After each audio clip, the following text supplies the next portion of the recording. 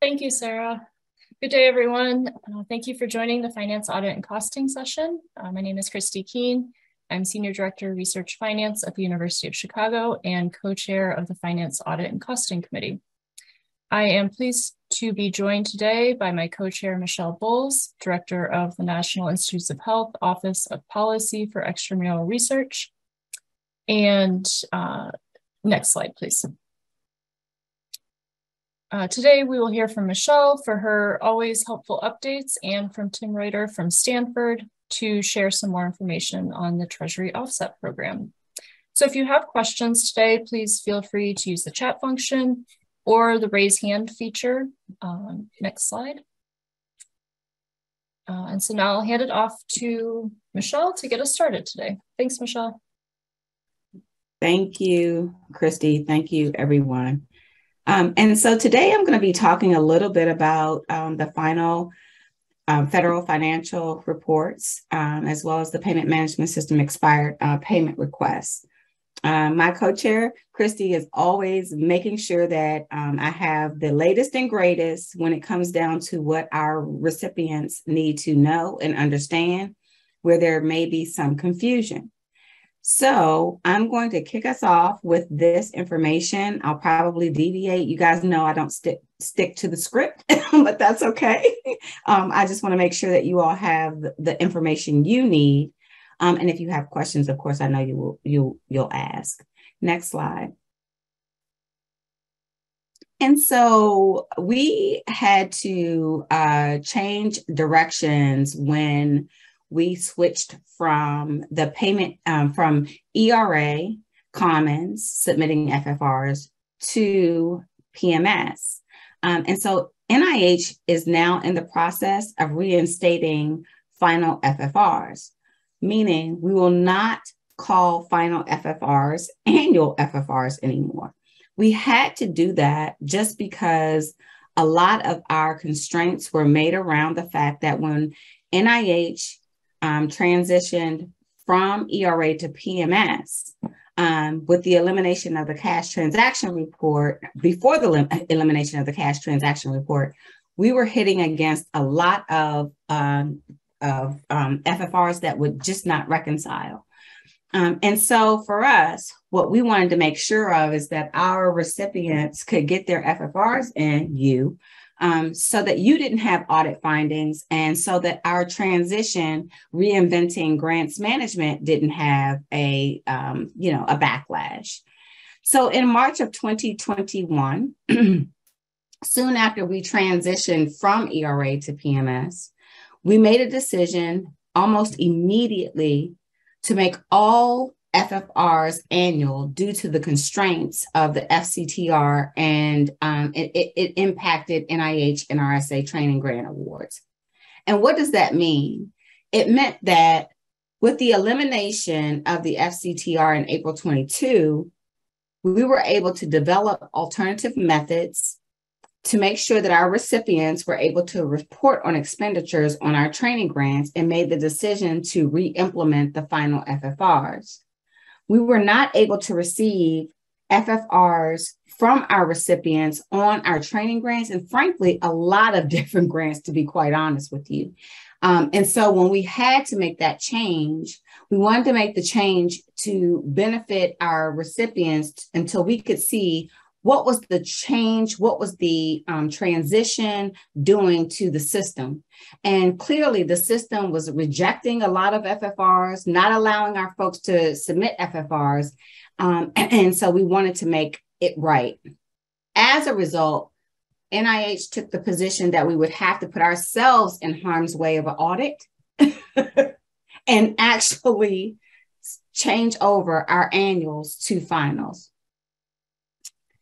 So now with the force of the reconciliation, what happens here is that the cash receipts under 10A and the cash disbursements under 10B and the expenditures under 10E need to be reconciled before an FFR can be submitted. And that's probably not something that folks want to hear.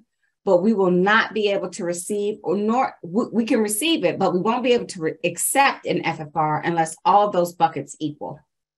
And that should have been the case, and all along. But I don't feel like we prepared our recipients for that transition. And with that being said, I think we had to turn those into those finals into annuals to accept them and begin to transition over after the FCTR was eliminated.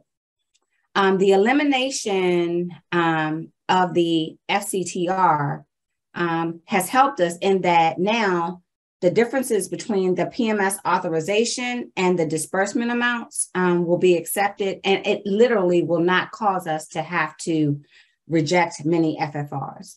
The final FFRs will be reinstated in October, which will be the beginning of the fiscal year, literally 15 days.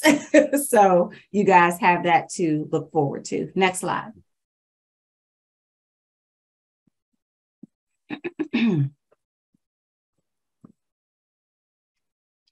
And so for the PMS expired requests, payment requests, recipients should make every attempt, honestly, to process your final draw from PMS within 120 days of the performance period date. We recognize that PMS has highlighted the fact that there's 90 days. NIH fought very hard to make sure that those requests were allowed for up until 120 days of the performance period. And we worked with PMS yesterday, as of yesterday, to make sure that that 120 days was reinstated.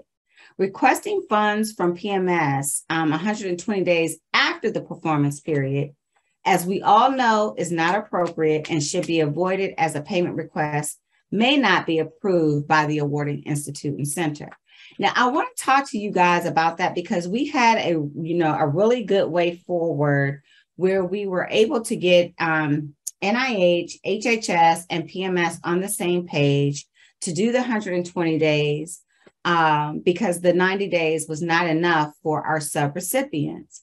And then at some point, we recognized that even 120 days was being pushed and tested. When we pushed for the 120 days, we recognized that there may have been some recipients due to, a strong justification for why it couldn't be completed in 120 days, like subrecipients with foreign subs, really outside of the box scenarios. We recognized that that was going to be a problem. The challenge is the request to extend or the request for a justification to not be able to submit your final reports, processing your draws within 120 days has become the norm. We're receiving hundreds of justifications, and we don't know if it is related to COVID or if it's related to the fact that PMS put it back down to 90 days. But we really want you all to understand that the 120 days is the final draw. And unless there's a true justification, we should not be moving away from that.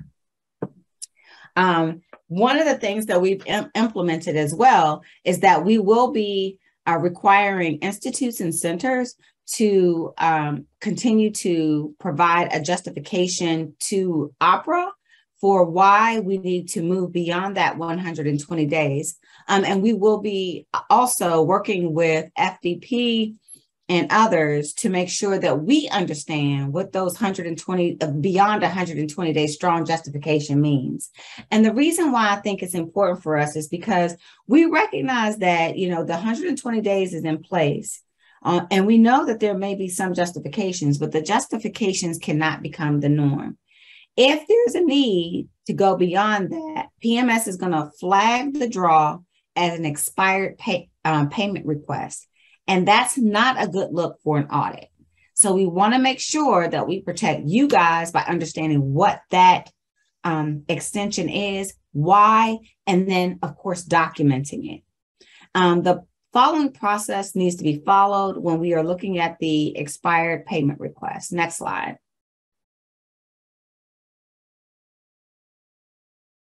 Prior to attempting to draw the funds from PMS, the recipient must contact the awarding institute, okay, and to request the approval and provide a strong justification.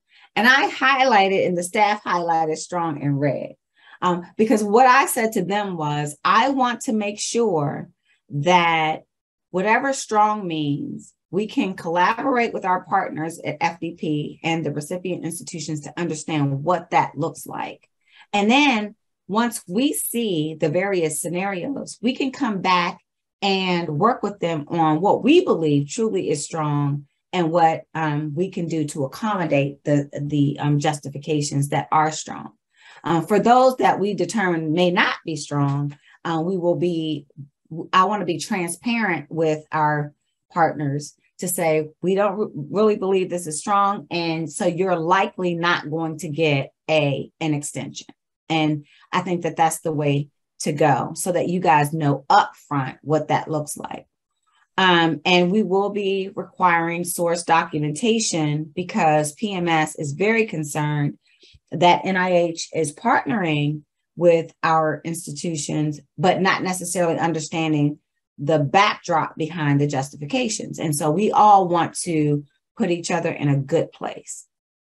The request must be provided to provide the PMS sub-account, which is the award doc number, NIH grant number, the amount of funds that's requested, of course, a justification, strong justification for the late payment.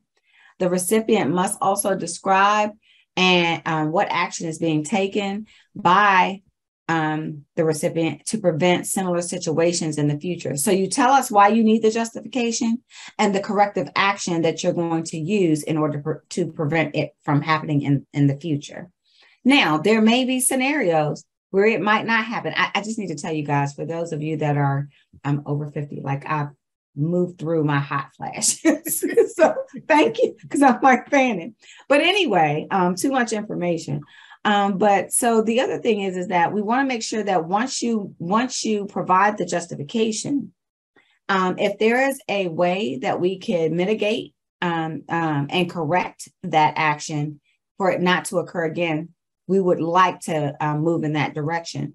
And I think a strong partnership within our financial audit and costing committee would be a great way, Christy, for us to gather data and be able to work with our partner institutions to make sure that we understand what those justifications are, how we can prevent them. And if it can't be prevented, we need to document that for both the recipients as well as NIH. And then, of course, the awarding institutes will review the justifications and, if appropriate, approve the one-time request.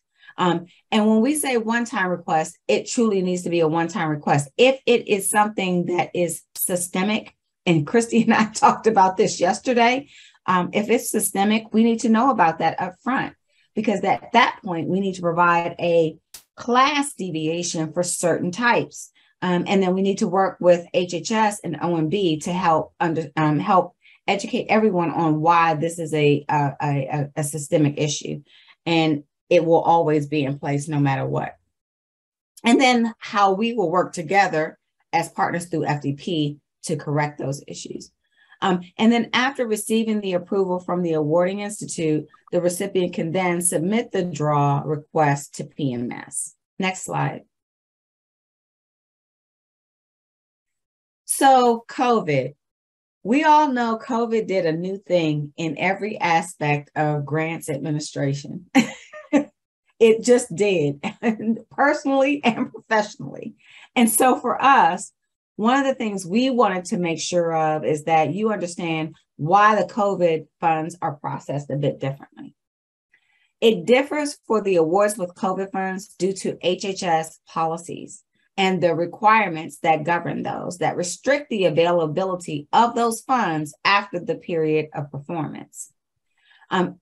Actually, even during the period of performance when things change. So every attempt should be made to avoid an expired payment request for COVID funding due to the restrictions.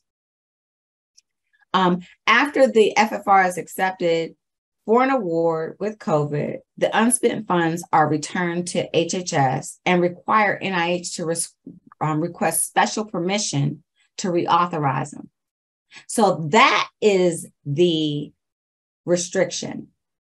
And once those funds come back to NIH, they don't come back to NIH directly. Well, they come back, they hit the account, and then they are off limits. And so if our recipients are, not spending and doing the expired payment request on COVID funds, the funds are not there. They're not ours. They are special appropriations. We have special provisions that govern them, and we have to make sure that the recipients understand that this puts the institutes and centers in a very precarious position when the funds are not expended on time. The institutes and centers are very passionate about the research, and we want to make sure that this research gets done. I will tell you, I've witnessed our grants management officials scrambling, trying to make sure that the funds on an expired payment request is allowed to be put forward to the recipient, only to be told that the funds are not there. And so we have to make sure that that is very, very clear. So the special request is not guaranteed to be approved.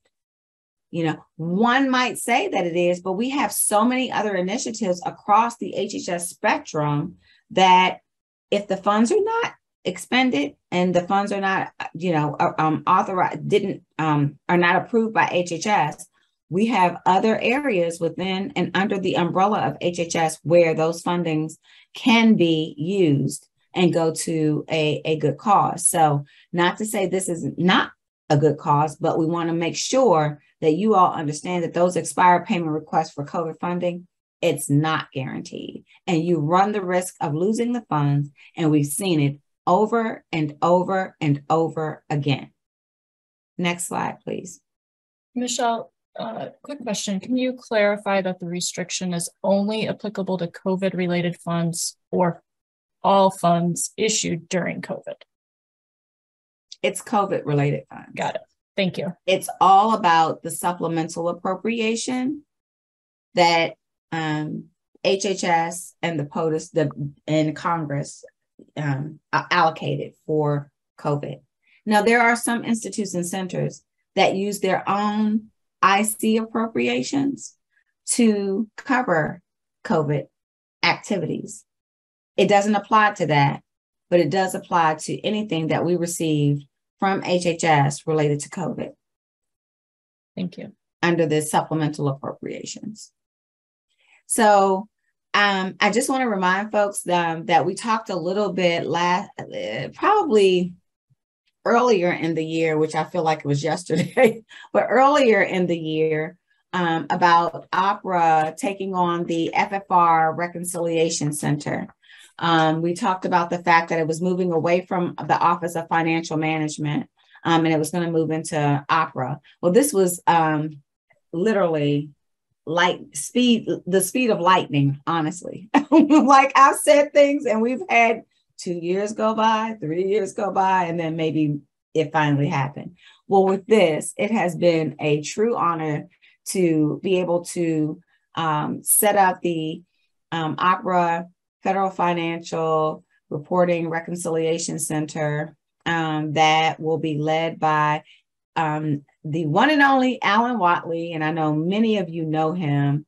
Alan is our lead, and he has the authority to hire several individuals, including contractors, that will be able to help him reconcile those FFRs, as well as he will be focusing on financial closeout, which is something that is new for NIH. We're devoting a lot of attention to that.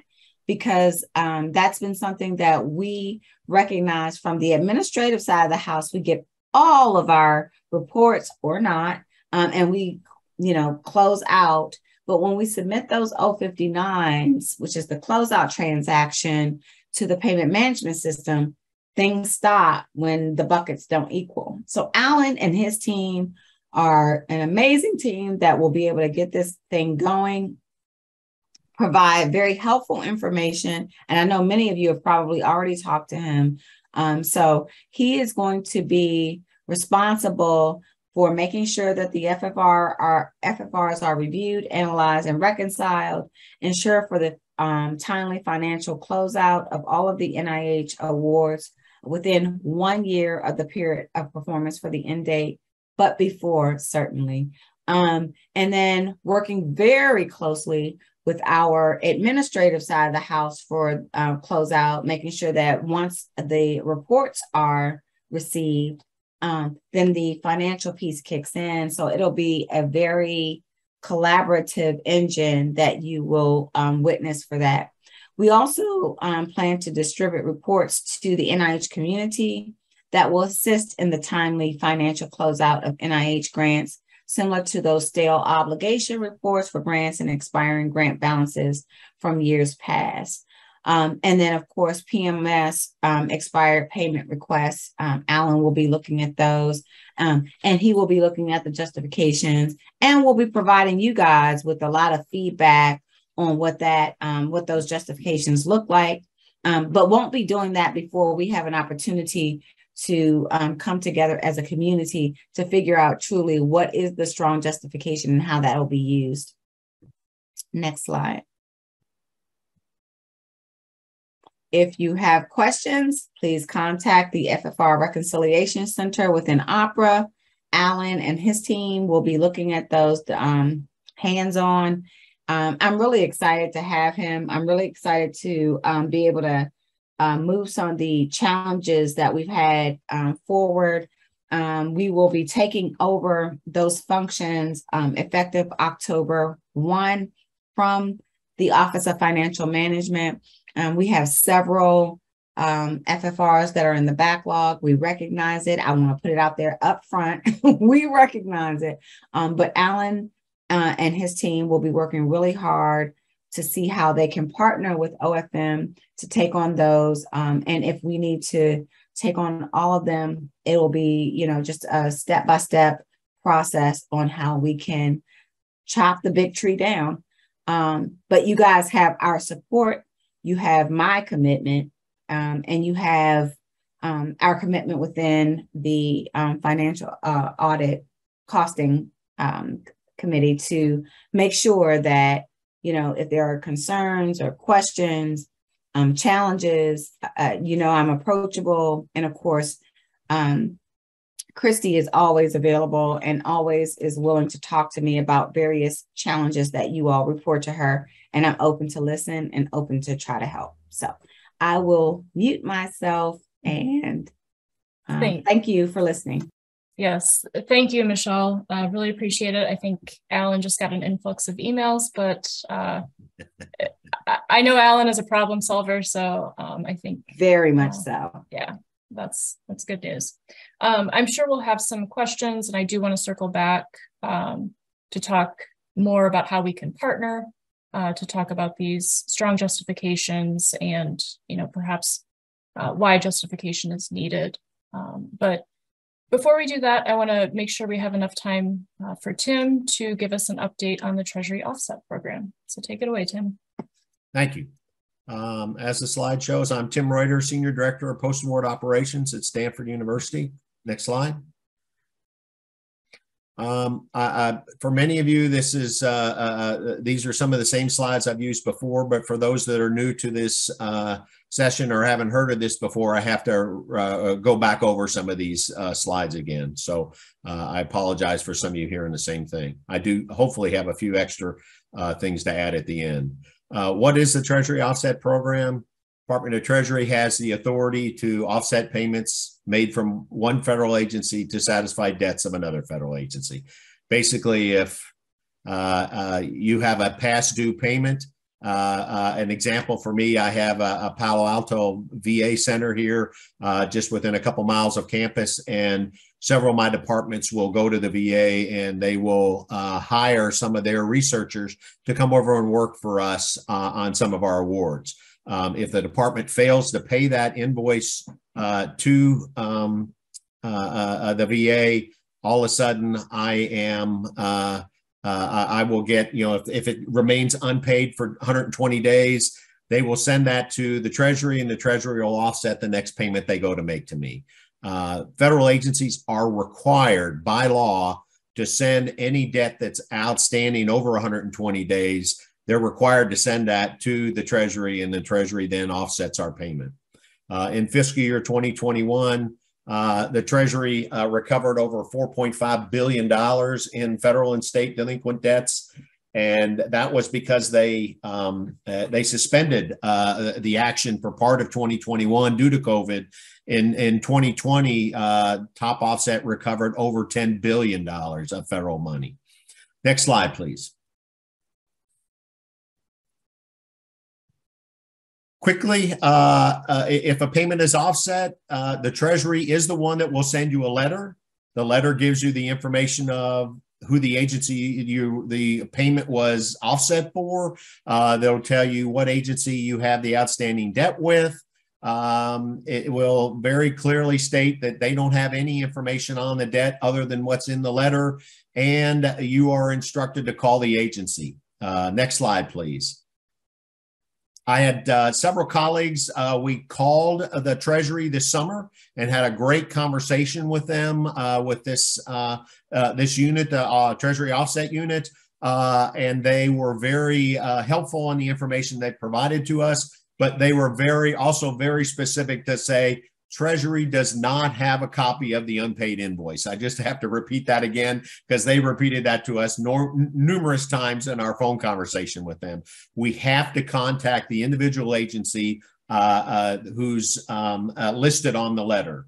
And this can take months to try to get a hold of some of this information or to get the agencies to be able to provide you with information. Next slide, please.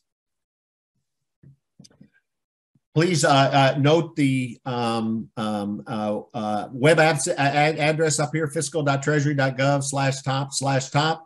That is a great place for a lot of information that you can go to try to get an understanding of how it works. What can the Treasury provide to you? Found out a little bit over a year ago that you can request by sending a request to g2g@fiscal.treasury.gov, you can send them a request that they notify you by sending you an Excel report on any day that they offset a payment to your institution. It's a huge report. It has 23 columns to it. But once you are notified of the offset, then you can go ahead and request even an individual copy of the individual letter, which the Treasury does have. They don't have the copy of the invoice, but they have a copy of the individual letter. So when you submit that request to this address, the G2G program manager will send you a release of information verification form, and you have to provide at least 2 points of contact at your institution. But it basically says, and I had to sign it, I'm a fiscal officer of Stanford, so I had to sign it authorizing the Treasury to release this information to these individuals at my institution, collectors basically that I have in my sponsor receivables management group, for them to be able to request copies of the letter. So the other thing that we were able to identify and that the Treasury was willing to do for us, they sent me a listing. They went back over 5 years to send me a listing back of 5 years of offsets that Stanford has had through the Treasury Offset Program. And one is a little daunting, but two, it was nice to be able to see a lot of those things. Next slide.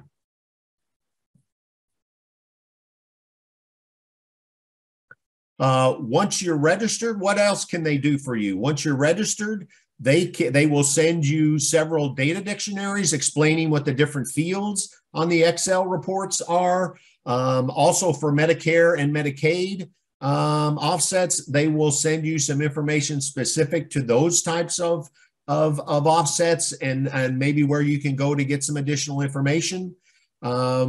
Then any day that they offset your payment, they will send you an email with a copy of this Excel spreadsheet. Normally it's just one line on the spreadsheet, and they will tell you what's been offset that day and give you the information. Now, if you need a copy of the letter, again, once you've registered, if you need a copy of the letter, you can fax a request to Top Offset at this fax number here. Provide them your institution's taxpayer identification number, the debt account ID that will be on this Excel spreadsheet, the date and dollar amount of the offset, and TOPS will mail you through U.S. mail. They will mail you the original letter to one of the contacts for your institution. Now, let me state here real quickly, one of the points that they were very clear to make to us is that where they have found this to be a lot more prevalent is institutions such as Stanford that has a hospital, and the hospital shares our taxpayer identification number.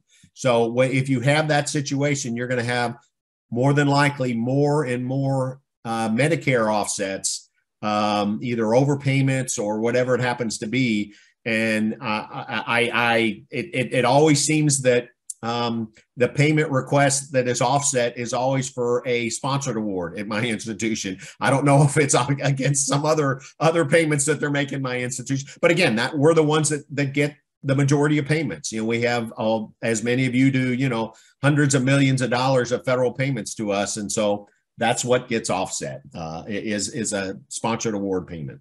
Next slide, please. So we were also told that if you do receive this copy of the letter, you should be able to request, specifically you request for proof of debt from the agency, such as I should go to the VA and request proof of debt. By making that request, the agency is supposed to send you a copy of the actual invoice or invoices representing the outstanding debt. This is especially difficult if it's Medicaid or Medicare. One, the numbers that are given for you to call some of these debt management service for Medicaid or Medicare payments, overdrawn payments or overspent or whatever, you call that number and we have a lot of trouble getting them to even answer the phone. They won't even answer the phone. And if they do, it's either a voicemail message, or if you talk to someone there, they will ask you, okay, you want proof of debt? Can you please tell me who the patient was? And you say, well, I don't have the patient name because I don't have anything on that. And they tell you that they can't release the copy of the information to you because you don't know who the patient is. So I'm still working back through that. But as we find out about other ways to be able to get some of that information, I will pass that on to you. Another difficulty with this is that it's not always one invoice that equals one offset.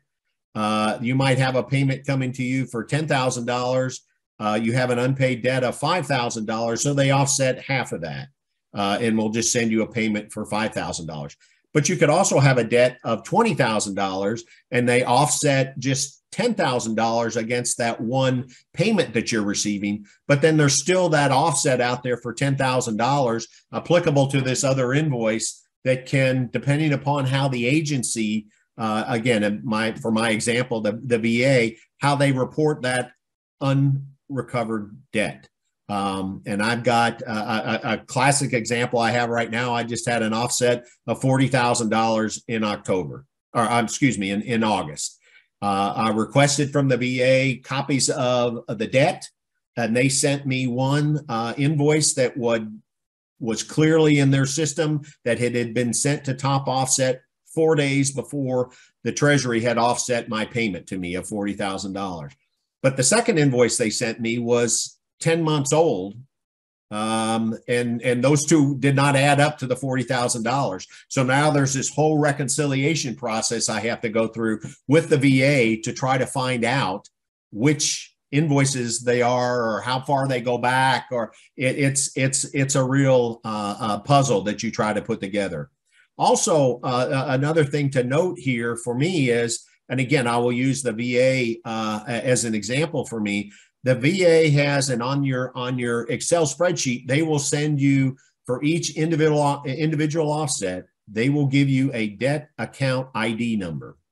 And that debt account ID number is applicable to an individual department at your institution. So as an example, again, I have three departments that have shown up on my list: CV Med, radiology, and oncology over the years that have not paid a debt. And each one of those has a single debt account ID. So when I went to the Treasury and we had this conversation, I tried to say, hey, is there any way you can send me to me centrally a copy of all those letters? And was told quite clearly they could not, because there isn't one central address for the VA for them to send me the letter, because they're all based upon the debt account ID number, which is the various departments I have in the School of Medicine and centrally School of Medicine and all kinds of other things. So again, this is where the complexity comes in to what you're dealing with. Also, the offset letters are sent to the same address the agency has on file for that account, meaning the original invoice they sent to that address, the 3 follow-up invoices at 30, 60, and 90 days they sent to the same address, the offset letter they sent to the same address. So the department that ignored those 4 previous emails or information on hey, you haven't paid your debt, that's where they also send the letter that said, so again, more than likely they're going to ignore that again. So then your whole process starts where you're trying to get a copy of the letter. And again, some agencies require us to use some sort of generic institutional address, and that makes it very difficult because it doesn't help me identify the department at Stanford that is responsible for the debt if it just says it just is sent to Stanford University Board of Trustees, at our main address, 450 Sarah Avenue in Stanford, California. Next slide, please.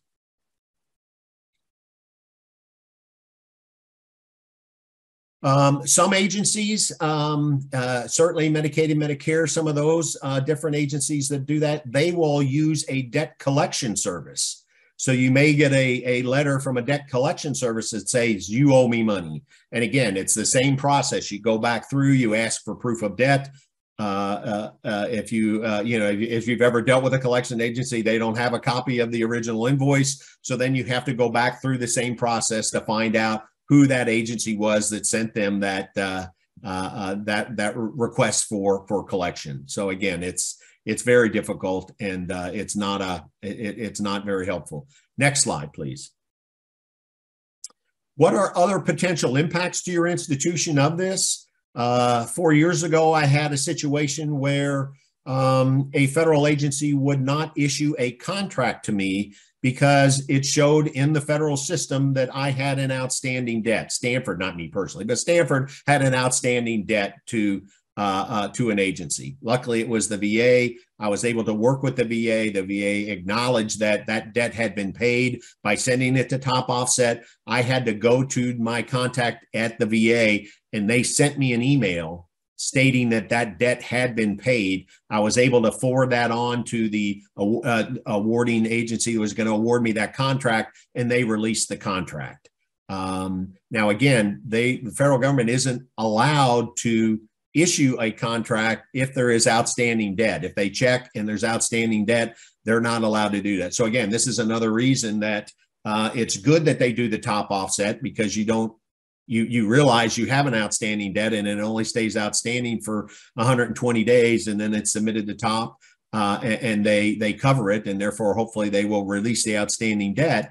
But again, it's something else that you have to be aware of. And if any of you have dealt with conversations with faculty that are very upset that their award hasn't been made to them because the university has outstanding debt, obviously they look at you like it's your responsibility and it's your fault that you didn't pay this, and it's very frustrating. Next page, or next slide, please.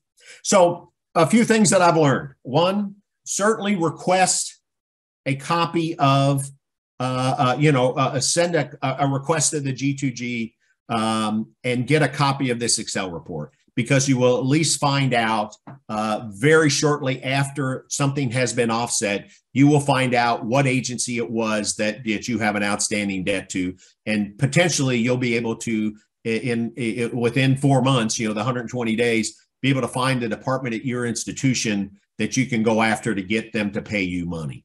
A quick note here, though, is that, and I verified this with the Treasury, if your department, again, my example was CV Med, if CV Med makes a payment on that outstanding invoice after the VA has submitted that to Treasury for the top offset, the VA is then allowed to take that payment that the department finally sent them after the 120 days and apply that to a future invoice. So they don't turn around and refund that money. So even if you go back to the department and say, hey, this is outstanding, they offset this amount for this outstanding invoice, sometimes the department will tell you, well, no, I paid it, and here's a copy of the check that I paid it. But it's already past 120 days and it's already been offset. So I go back to the department and tell them it's their responsibility, because I have no documentation information, and I will not, I repeat, I will not be the collection agency for my internal department that didn't pay an invoice for 4 months. But again, that's a battle that you will potentially have to fight.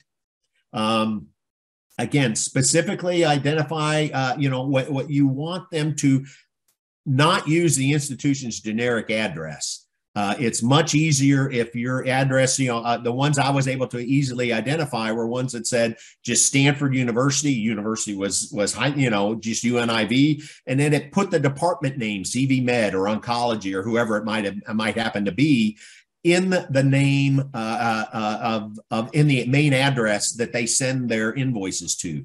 That way, if you do have to get a copy of the letter, what department to go after to try to get a copy of the invoice, and to start working with them to understand why that happens and why they didn't pay the invoice. Now, there is a few pieces of good information here. Just August 29th, 2022, was informed that National Science Foundation award payments for grants and cooperative agreements are now exempt from Treasury offset. So that's just the NSF, and they're the only one. There's a long list of payments made by the Treasury. This was the only agency I saw that had their grant and cooperative agreements exempted from top offsets, but there's a bunch of other ones that are out there, and you can request that from Treasury. Again, even if you get somebody to answer the phone, being able to get a copy of your invoice can be difficult. Don't give up. Be diligent, and try your best to find out what department it is that is not paying their invoice or hasn't paid them. Get them to change the address so you know who to go after when you get the opportunity to do that. That's all I have, and other than to say good luck. You'll need it. Thanks, Tim. Yes, that sounds like a lot of work, but thank you for sharing everything you've learned through this process. I think that's helpful. And yes, comments in the chat regarding NSF exemption from Todd. So thank you for the very timely information today.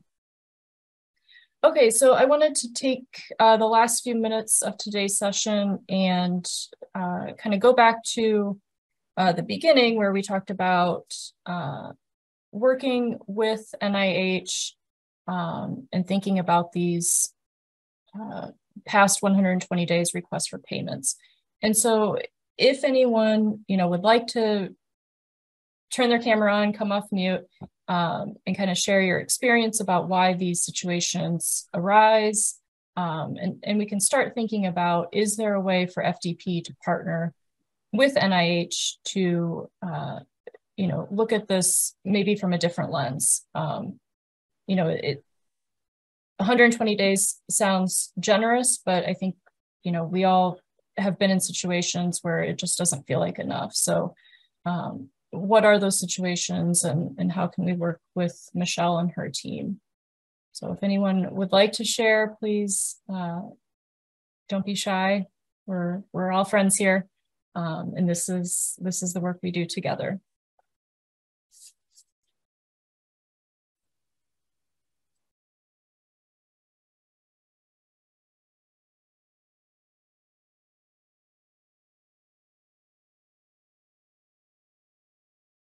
Okay, so no one's going to have any requests after 120 days. I will be the sacrificial lamb. I don't mind. Thank you, Nate. I mean, one of the easy answers is late requests from subrecipients for payments of invoices. And those are going to be for reasons that we don't necessarily know at first upon receiving the invoice. So I guess the way I would frame the question, Michelle, is when that is the cause of potentially asking for funds after 120 days, should we play the role of NIH in that context and get all of those details and incorporate that into our request? Yes, I'm going to tell you, Nate, that NIH is growing less patient with the late subrecipient requests. We implemented this, I think we put it out probably about 6 years ago.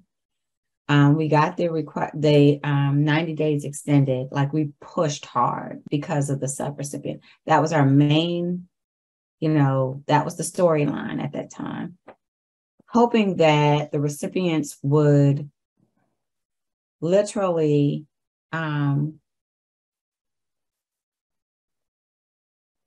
make sure that the subs understand that the requirements of your terms and conditions of award flow down.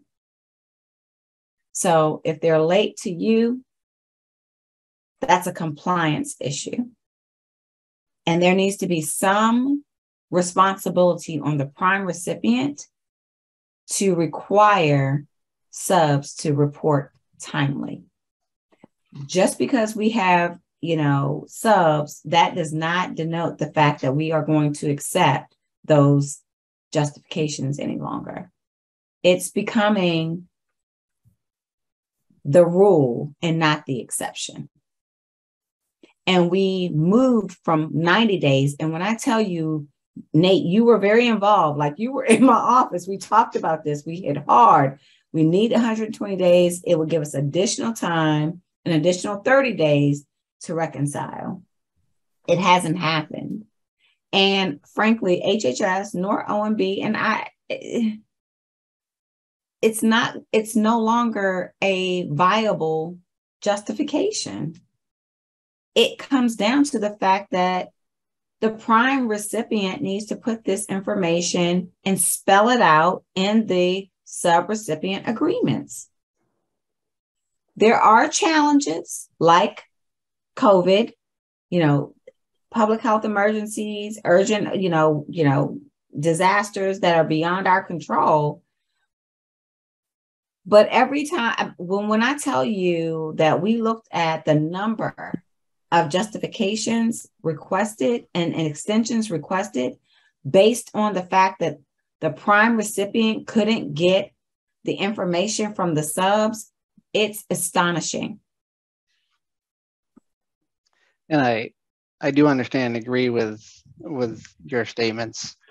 I guess another way of asking is, we as the pass-through, we can simply say no to late subrecipient invoice payment requests. And if NIH is indicating that they would rather us just say no than forward the request on for payment, that's certainly a possible pathway. I mean, I think what we have to make sure of is that the subrecipient knows that they are literally placing themselves at risk. There are standard terms and conditions that must be followed. And if there's something going on in the subrecipient's area, things happen, and that should be the exception. But we're seeing thousands, hundreds, if not thousands, of subrecipient requests coming in because, from the prime saying that the subrecipient is not in a position to provide the invoices. And so while NIH has an overarching responsibility to enforce compliance on the prime, then I think the prime has to take on that responsibility to enforce compliance on the sub. You have a sub recipient written agreement that says that all of the requirements flow down. And we're starting to get a little concerned about these sub-recipient agreements because it seems as though they're out there in, space, but nobody's understanding that the prime does have to hold the sub accountable, just like NIH is going to hold the prime accountable. And that's a hard fact, but that's where we are.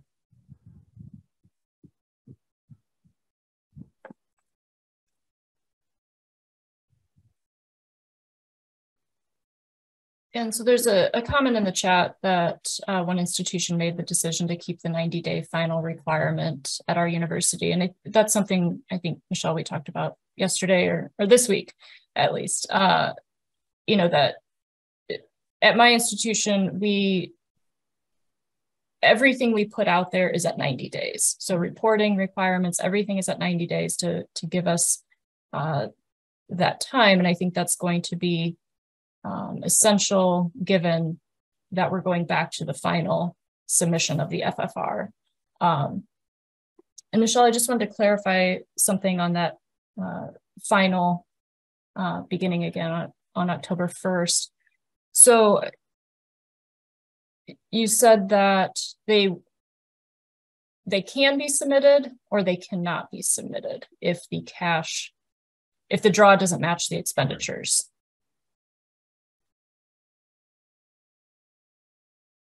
They can submit it, but it won't be accepted. Got it. Okay. Will it be rejected, or you'll just not accept it and go back and check? It will be rejected. Okay, it'll truly be okay. Will truly be rejected. Okay, that's the problem. Yep. Yeah. Understood why you have to do it, but yes. Yeah. Okay.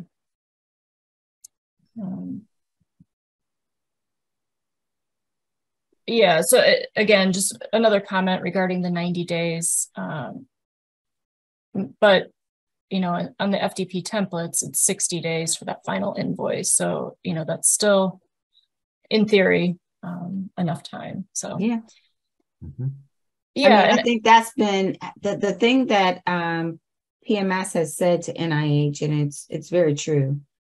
We've, allowed this. Right. And so we actually have perpetuated this non-compliance effort. And therefore, the system is forcing in compliance now. And that to me is an atrocity, right? Why would the system be driving the decisions?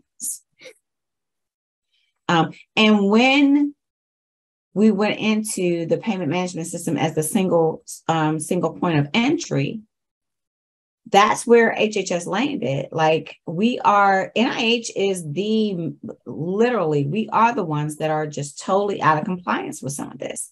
Most of even our other sister agencies that have research portfolios don't tolerate what we do. And we have a passion and compassion for our recipients and for the science that we are funding.